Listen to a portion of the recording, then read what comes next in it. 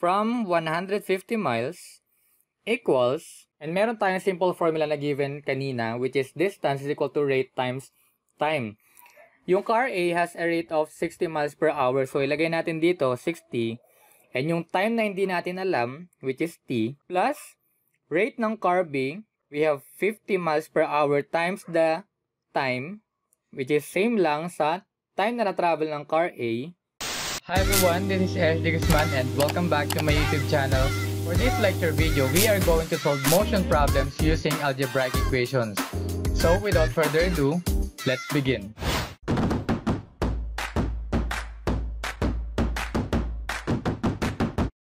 In word problems that involve motion, usually we deal with one or two objects moving along a straight line at a constant rate or speed for a period of time. In motion problems, there are always three situations for those two objects. Number one, the two objects can be moving toward each other. And number two, the two objects can be moving away from each other. Or lastly, the third, they are moving in the same direction as in a race. So in any situation, there is a total distance traveled by the objects. So the governing relationship for these problems is this formula.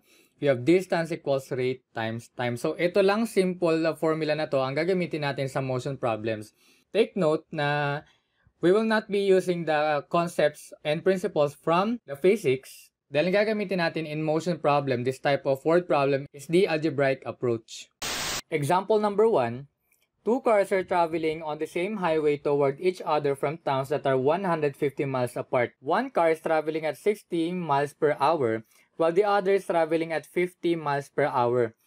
If they started at the same time, how much time to the nearest minute will have passed at the moment when they pass each other? In order to use the formula, yung given kanina, the distance equals rate times time, first, we have to decide what is given. Kung ano na ba yung mga given sa atin from the problem and what we have to find by examining each of the parts. So, in any problem solving, especially here, nasa motion problem tayo, isa sa pinakamagandang illustration is kapag magdodraw tayo ng figure para mas ma-visualize natin yung problem.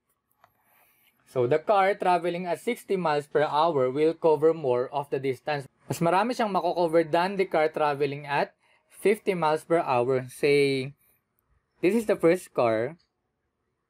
Say, car A. And this is car B. Ito yung car na mas mabilis with 60 miles per hour. And ito naman yung mas mabagal, 50 miles per hour. So again, dahil mas mabilis si car A with 60 miles per hour, mas mahaba yung kanyang matatravel. So this is a total of 150 miles. And assuming, aabot dito yung car A dahil mas malaki yung kanyang mako-cover na distance and ito naman yung kay car B. So our figure shows that the total distance traveled is a known amount and it must be equal to the distances traveled by each car. So ito yung magiging basis natin for our problem solving. Total distance is equal to the distance traveled by the faster car, yung car A natin, plus the distance traveled by the slower car, which is yung car B. Given na sa problem natin yung rates ng bawat car and the unknown is yung time na lang. Since the cars started at the same time and pass each other at the same time, ibig sabihin, the time they both traveled is the same. Therefore, we can use one variable for these times. Let T be the time traveled by both cars. Meron tayong value for the total distance. We have 150 miles ito. So, ang equation natin is from 150 miles equals, and meron tayong simple formula na given kanina, which is distance is equal to rate times time. Yung car A has a rate of 60 miles per hour. So, ilagay natin dito, 60. And yung time na hindi natin alam, which is T, plus rate ng car B, we have 50 miles per hour times the time, which is same lang sa time na na-travel ng car A. Using this equation, we can solve for the time. 150 equals 60 plus 50 is 110 times T.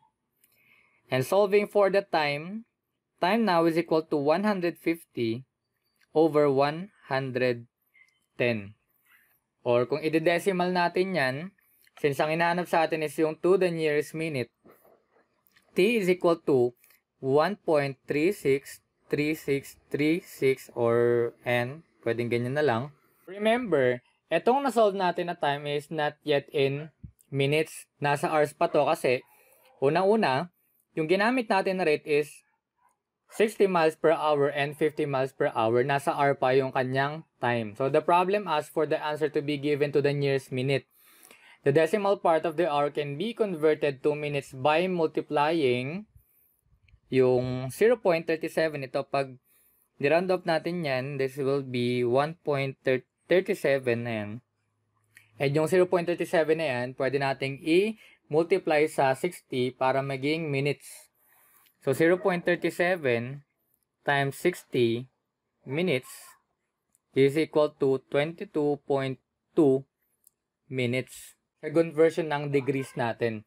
And when rounded, itong 0.37 is binawas natin sa 1.37. Ibig sabihin may nag-i-exist na 1. And yung 1 na yan is, pag kinonvert natin into minutes, magiging 60 minutes. Total time na na-travel nilang dalawa is 1 hour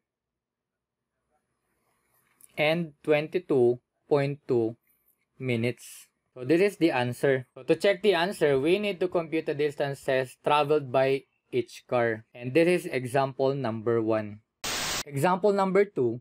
Pietro and Carol were competing in a race. Pietro had a 10-minute head start and was running at 3 kilometers per hour. Carol ran at 5 kilometers per hour. In how many minutes did Carol catch up with Pietro? In this word problem, the key factor is that at the moment that Carol catches up to Pietro, they will have traveled the same distance. So, ang equation natin for that, distance traveled by Pietro equals the distance traveled by Carol. Since in the problem, we are asked to find Carol's time, yung time na nakakatch up siya kay Pietro, i-represent na lang natin o i-denote na lang natin yung time na yun by t na lang. So, take note that the units of t must be in hours since yung rate are given in hours. So, dapat pareho yung ating mga unit or consistent. So, Pietro ran 10 minutes more, nauna siya ng 10 minutes, which will be represented by 10 minutes out of 60 minutes is 1 over 6. So, that is t plus 1 over 6. Ito yung time na nakapag-travel si Pietro. So, this is Pietro's time. And for Carol's time, i-denote na lang natin again as t na lang. Using the main formula natin again for motion problem, yung distance equals rate times time, ilalagay natin yung time nila dito sa main equation natin, which is yung same sila ng distance. So, yung distance traveled by Pietro is equal to rate times time. And ang rate niya is 3 km per hour. So, this is 3 na lang. And ang time na na-travel ni Pietro is ito. So, we have 3 times t plus 1 over 6 equals yung rate ni Carol or yung speed ni Carol, which is 5 km per hour, times yung time niya na denoted as t lang. So, this is 5t. Nakabuo na tayo ng equation. We can now solve for the value of t. So, we simplify the equation. This is 3t. And 3 times 1 over 6, we have 1 over 2 equals 5t. Solving for t, we have 1 half equals 5t minus 3t. Nilipat natin yung 3t sa right side of the equation. So, this will be 2t na lang. Solving for time, we have divide both sides by 2. Ang t natin is equal to 1 over 4 or 1/4 hours. If we are going to convert it into minutes, so this is equal to 15 minutes. So, this is the time na nakakatch up si Carol kay Pietro given Pietro's rate na 3 km per hour lang. Kaya lang, mas mabilis si Carol with 5 km per hour. So, kahit merong 10-minute na head start si Pietro, makakahabol pa rin si Carol sa kanya. And this is example number 2.